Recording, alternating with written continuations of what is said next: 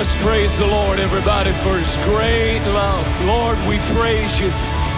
Jesus, we praise you. Everybody offer up a shout this morning on a Sunday morning.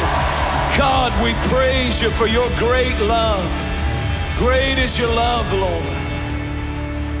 Thank you, Jesus. Let's stand to our feet all over the room, please. Are you glad you're in church? Are you glad you're in church? I believe you are. It's a beautiful day to worship the Lord. It's a beautiful day to be with other believers and to celebrate the love of God. Man, if we could just grab the truth of that song. God's not against you. God is for you. God loves you. He really does love you. Bad things happen in life sometimes, but that does not lift the favor and love of God. You can be the favorite of God and go through what Joseph went through, and the favor was on him, and they couldn't take it off of him. Wherever life took him, favor stayed on his life, and the goodness of God kept raising him up. You know, bottom line is this: you have to guard your thought life. You really have to guard your thought life and not allow the enemy to creep up into your thinking and tell you God is not a good God, because He is a good God. Now, if you know He's a good God, just cheer yourself up right now and praise Him. Thank Him. I'm going to stop right there. I'm not going a step further in this service until we really praise God for His goodness. You've been good to us, Lord, and we praise you and we thank you. And we worship you and we honor you. That's what this day is all about. Now look at your neighbor and say, because he loves me, I love you. And smile at him and say, you're in the right place today. You may be seated. Open your Bibles with me, please, to the book of Daniel, chapter 4. I've got a good word for somebody today. Daniel chapter 4 is where I want to go. And verse 14 and 15, verses 14 and 15 of Daniel chapter 4. He cried aloud and said this: chop down the tree, cut off its branches, strip off its leaves and scatter its fruits, and let the beast get out from under it and the birds from its branches. Nevertheless, leave the stump and roots in the earth. Tie off that stump, he goes on to say, bind it with a band of iron and bronze. And I want to take a few moments. This is in reference to King Nebuchadnezzar and what happened to him. He went through a time when God gave a vision to Daniel about a beautiful tree. And it was flourishing, and it was massive, and its branches reached so far you couldn't see, and the fowl of the earth would nest in it. It was a sign of incredible prosperity and success. But then there came a time when he was lifted up in pride, and God said, cut the tree down, and that's where we picked the story up. And this was a prophecy over Nebuchadnezzar's life, that you're going to go through a season where God's going to bless you in enormous ways beyond anything you could imagine. But then there's going to come a season when the tree's going to be cut down. But notice he said, I won't leave you without something, and there'll be a stump left of what you used to be. You'll get down to the stump, tie it off, because there'll come a day when I'll visit that stump and cause life to come back. And today I want to talk to you about the fact that our God is not only Lord of what you've got, because everything you have, He gave you. He's Lord of what you've got, but equally as important, He's Lord of what you've lost. I want to say boldly and strongly that God is sovereign and in control. And if you've lost anything, I know the enemy comes to steal, kill, and destroy, but God is Lord not only of what you've got by his hand, but what you have lost. And then thirdly, and most importantly, what I'm preaching on today, he's not just God of what you've got and God of what you've lost, but today I'm preaching on the God of what's left. Because he's left you something. God will never take from you without leaving you something. God will never allow the enemy to take from you without leaving you something. That's why the tree was chopped down, but notice God left the stump. I'm the Lord of what you've lost, and I'm the Lord of what you've got left. If God lets you lose something, you can rest assured he will leave you something in its place. And you need to understand that he's Lord of what you've lost, but he's Lord of what you've got left. He said, nevertheless, leave the stump. Leave the stump, because I'm going to cause things to come out of what you've got left that will produce what you need for my purpose in your future. Save the stump is heaven saying, leave something to hell. Save the stump is heaven saying to hell, you cannot take everything from them, because God will always bless his children, not by what they've lost, but what they have left. He's saying to hell in the scripture, leave that stump alone and don't touch it. You can only take so much. And I'm saying to you that if God lets you lose everything, this is so important. If God lets you lose everything, it's his vote. You didn't need it to fulfill his purpose. If life or sickness or death takes from you and your family, God always uses what's left while you're lamenting over what you've lost. God is saying, I'm telling you that I am going to use what's left, and my purpose for your family, for your life, and your future, if you will hold on to your faith, will still come to pass, just like I planned it. I'm Lord of what's left. I know there's a stump left.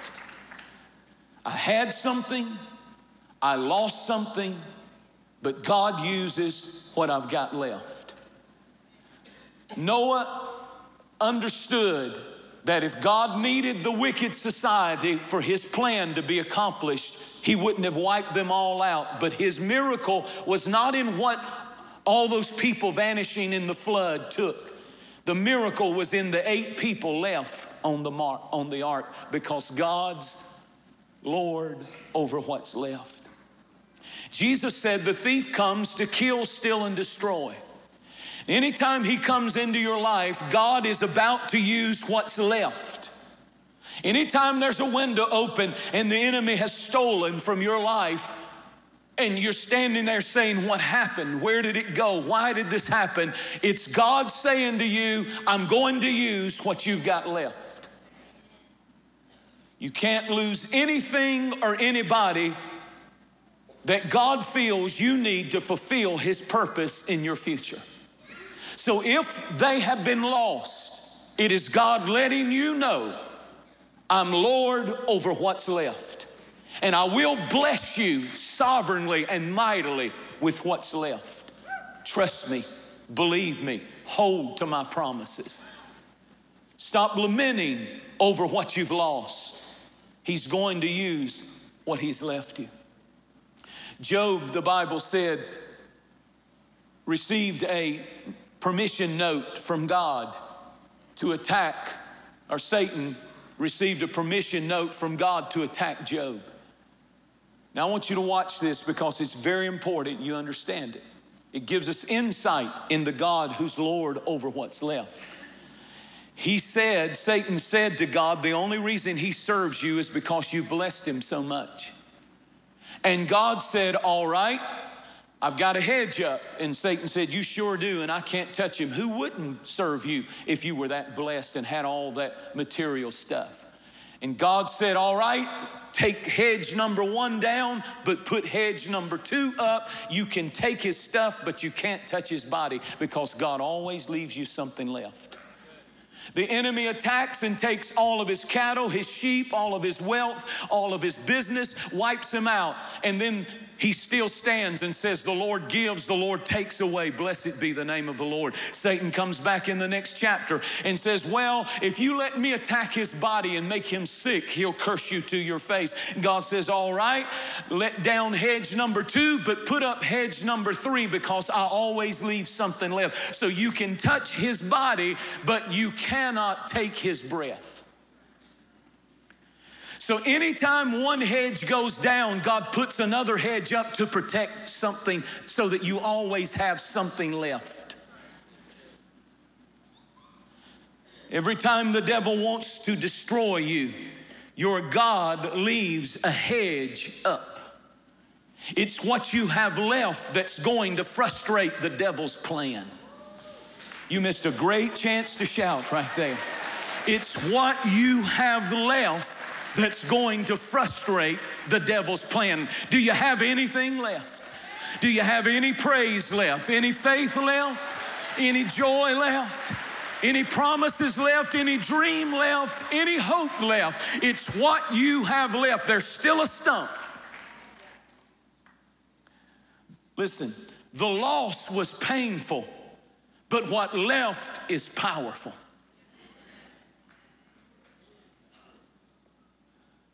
What did Job have left? After he lost all of his resources, after he lost his health, after his friends turned on him, after his wife turned on him, what did he have left? All he had left was confidence and faith. And he makes this statement, though he slay me, yet will I trust him. Listen, this is so powerful. In other words, he was saying, even one translation said, even heaven can't destroy my confidence in heaven. You ever felt like heaven was doing everything to mess your theology up and your belief in God? But Job said, though he slay me, yet will I trust him. In other words, not even heaven can shake my confidence in heaven. Though it looks like God is slaying me and wiping me out, it does not shake my confidence in the fact that he's too good to forsake me. He's too faithful to leave me. He's too precious to abandon me. And when it's all said and done, I will come forth as pure gold, because he's God of what I've got left. And God said, out of what you've got left, Job, your confidence and your faith, you've lost it all, but what you've got left is going to produce double everything that you lost. Let's take a praise break right there on a Sunday morning. I know it's spring break, but I want you to give God a praise if you believe he's God over what. I'm preaching his word this morning. I'm preaching that he restores the years the cankerworm and the locust have taken away. He's too good to drop you. And if he can't destroy your faith, he's the God of what you have left. Gideon, I'm going to use you to deliver my people from the Midianites. You've got 32,000 soldiers against an army of 350,000. And God says it's too big. So tell all of them who are scared and afraid to go home. And in that moment, 22,000 go home. He's got 10,000 left, and God says, you still have too many. And 9,700 go through another test and go home. And then in Judges 7:7, it says, by these that remain shall I deliver the Midianites into your hand. What was God doing? Why did he keep reducing him? Because he's not just the God of what you have and what you've lost. He's the God of what you have left. And by those that remain will I deliver the Midianites into your hand. Don't worry about what you've lost. I'm going to use what you've got left, is what God is saying. Samson lost his anointing, he lost his reputation, he lost his influence, he lost his position, he lost his power, he lost everything. He lost his hair, he lost it all. He lost his freedom, he lost his vision. But God said the miracle is not in what you've lost, the miracle is in what you've got left.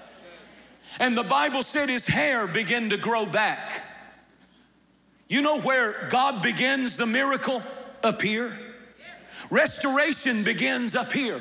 Restoration begins in your head when you fill it with the promises and say, God, you're still God of what I've got left, and I refuse to crawl in a hole and die. I believe that you will bring your goodness in the land of the living. Hallelujah.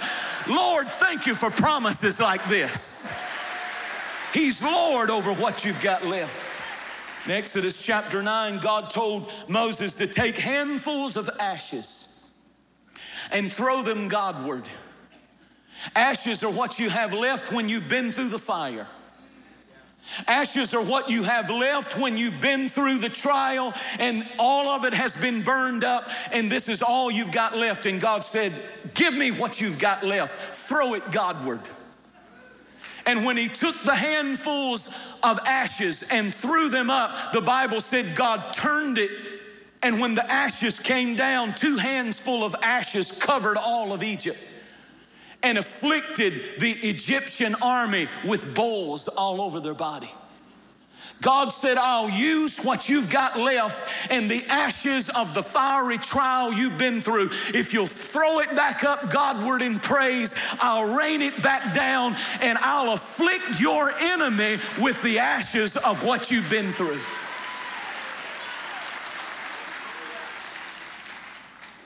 Get a handful of ashes.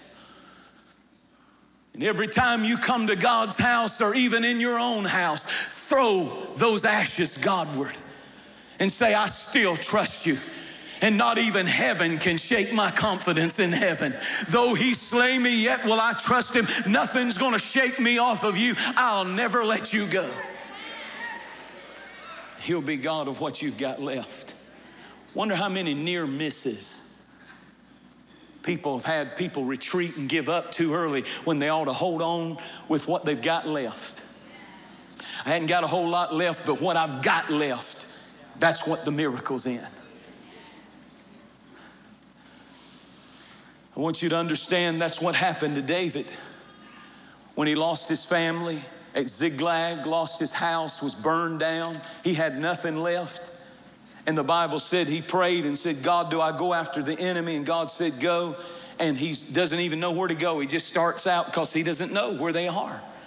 And the Bible said that he came upon a man. And listen to this scripture.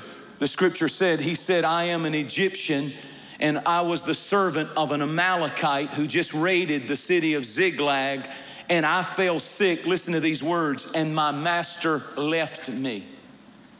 I'm what's left. I'm all you've got. You've lost your family, you've lost your house, you've lost your power, you've lost your resources, and all that you've got left is me. Be careful what you leave behind, because David looks at him and says, so you know where the enemy's camp is? He said, I sure do, and I would love to lead you to it because they left me when I was sick. And he went and found the enemy's camp and attacked them and wiped them out. But the miracle happened through what he had left. It was the Egyptian that was left behind that caused the miracle of restoration in David's family, and everything that they took from him, he got it back. And the Bible said spoils beside, but it happened off of what was left behind from that attack. And I'm saying to you, when the enemy comes in like a flood, God always has one more hedge that he puts up, and he leaves you something left behind. The woman with the issue of blood spent all. She lost all. her family, her health, her happiness, her money. She lost it all, but she took what she had left and she said, if I can just touch the hem of his garment. The widow woman in 2 Kings chapter 4, the prophet said, what do you have left in your house? The creditors have come. My sons are being taken into slavery. I don't have anything except a pot of oil. If all you want to do is talk about what you've lost, the prophetic gift will not work. But if you will take what you've got left and get it under the prophetic gift of the prophet Elisha, then what you have left is enough to produce all that you need for your future. Have you got anything left? Whatever you have left is enough. Have you got anything left? That's what God wants you to give him this morning. Give me what you've got left. I've been through a divorce, or I've been through an addiction, or I've been through a trial. I've been through grief. I've been through losing a husband, a wife, a child. What have you got left? God is saying to you, I am God of what's left. I made mistakes in my life, and I wish I would have made wiser choices, and I just messed up so bad, and I can't get over my past. What have you got left? In Ezekiel 37, the prophet was asked by God as he stood in the valley of dry bones, where the bones were very dry and very dead. Can these bones live? And the Bible said he had a very honest answer. Lord, you know. In other words, he was saying, I don't even have faith. I don't even have passion. I don't really even believe. But Lord, you know. I don't even know if there's any hope for this. I don't even know if this dream, this marriage, this family can ever live and be right again. Lord, you know. I mean, that's getting down to, he doesn't have faith for his miracle. He doesn't have any passion about standing in the valley of dry bones. But God said, then prophesy to them and say, live. Listen to what he does. So he says, well, I don't have any faith, and I don't have any passion. I doubt if anything's going to happen. And Lord, you know, I sure don't know. He didn't say, yes, I know God's going to do it. He said, I don't know. This is bad. So what's he got left? God said, use what you've got left. I don't have nothing left. I don't have any passion. I don't have any faith. I don't have nothing. Yes, you do. Just obey. So listen to what he said. So I prophesied as I was commanded. If you will speak the word of God to your situation anyway, even if you don't have faith yet, even if you don't feel real passionate about it yet, sometimes all you have left is obedience. I'm not feeling this. I don't have any chill bumps. I'm not seeing angels. Nobody's giving me a word. All I'm doing is what God told me to do. That's all I've got left. And the Bible said when he prophesied, there it is, as I was commanded. The bones came together. The army stood up. Life filled those dead bones, and the vision came to pass. Today I've dropped by with a simple little message. God told me to tell you that he's not just the God of what you have, and he's not just the God of what you've lost. And quit giving the devil glory for everything you've lost. But he's God of what you've got left. And if he took it, it's his vote in your life that you don't need it or them to fulfill his purpose in your future. And now I tell you this word, and I want you to receive it with joy. Job chapter 8 and verse 7. Though the beginning was small, your latter end will greatly increase. Give me another translation. That's the HCSB. I don't even know what that is. Even your beginnings were modest, but your final days will be full of prosperity. Give me one more. I told them to get every translation they can. Though your beginning was insignificant, yet your end will increase, because he's God of what's left. Give me one more. I like this one. Your beginnings will seem humble, because so prosperous will your future be. Can anybody feel that go off in your spirit? If you do, that's what you have left. Stand up on your feet. Anybody believe that stuff?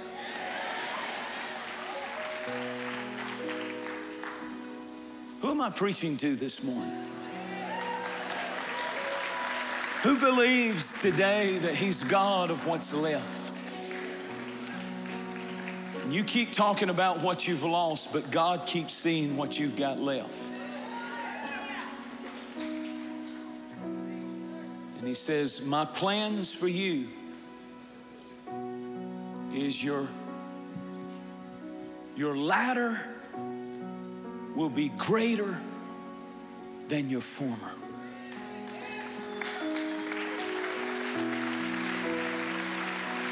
Just bow your head one moment and lift your hands high and open your mouth and just take about 15 seconds and get a praise in your spirit, in your mouth, in your throat, in your voice, and begin to praise God. I know some of you may be from a different kind of church, whatever. That's what we do around here. You're on our turf. So right now, open your mouth and praise God that he's speaking to you this morning about the miracle of what's left.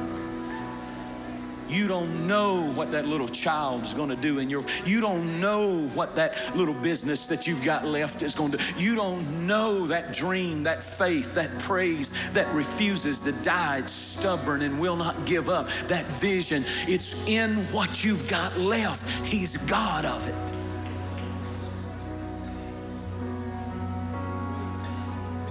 Trust him. Believe him. Refuse to allow depression and worry and frustration to overcome you. Instead, just begin to fill that valley in your life with praise and thanksgiving and joy unto God, and say, God, I praise you today that you're God, because the stump is still there. And there came a time, that was the prophecy, and I didn't have time to read it all, but the prophecy to Nebuchadnezzar is, there'll come a day when I'll untie your stump. And that which you thought was gone forever is coming back to life again. They took Jesus and they hung him on a tree and they cut him down. But that stump came to life again on the third day when he walked out and said, I am Lord, I am Alpha, I am Omega, I am King, I am Savior, I am Deliverer. And he's God over what's left in your life, just like he was in Jesus. All Jesus had was a dead body in a tomb. But he's God over what's left after the attack. Bow your heads all over this room. I was amazed this morning at how many people raised their hand for salvation in the first service. And I sense that there are people in this room today, backsliders, and people who are searching, and people who've been through the fire, and some of you've been through addiction, some of you've been through painful episodes and experiences in your life. And God sent you today to hear this simple message that he's the Lord of what's left. Give it to him. Give it to him today. Don't waste another day. Give it to him today. Give him what's left of that home. Give him what's left of that marriage. Give him what's left of that dream. Give him what's left of that body that's been racked with addiction. Give him what's left. The miracle is in what's left. Pastor, pray for me. I know I'm not right with God, and today I want Jesus to take what's left and fill me with His forgiveness and cleansing and Holy Spirit power. Pray for me. If that's you and you want this prayer over your life, raise your hand high. Say, I want to surrender to Him. Lift it high. There. Yes. Beautiful, beautiful, beautiful. Anyone else? Raise it high and unashamed. All the way on the back row. Raise it high and unashamed.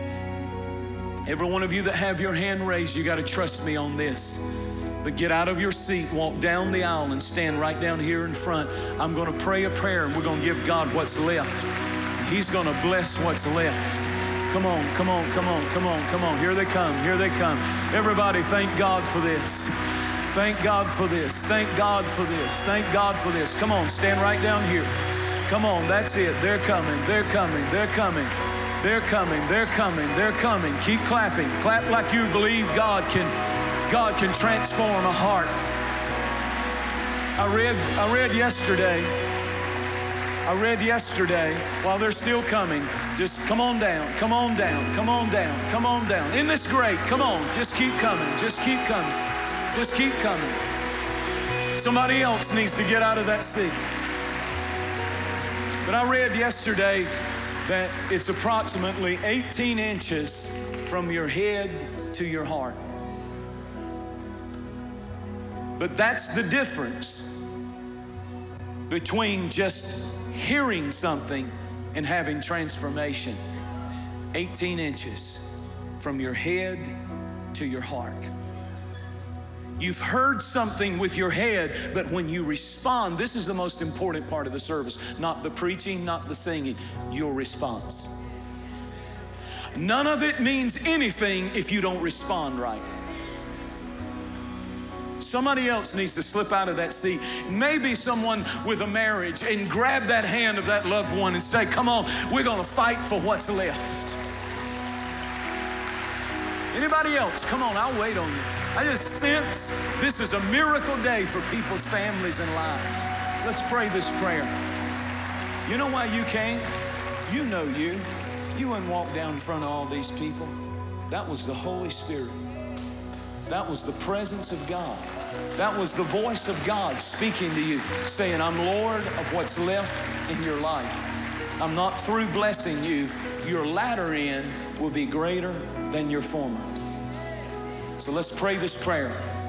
Let's pray it and mean it from the bottom of our heart today. Say, Lord Jesus, thank you for the cross.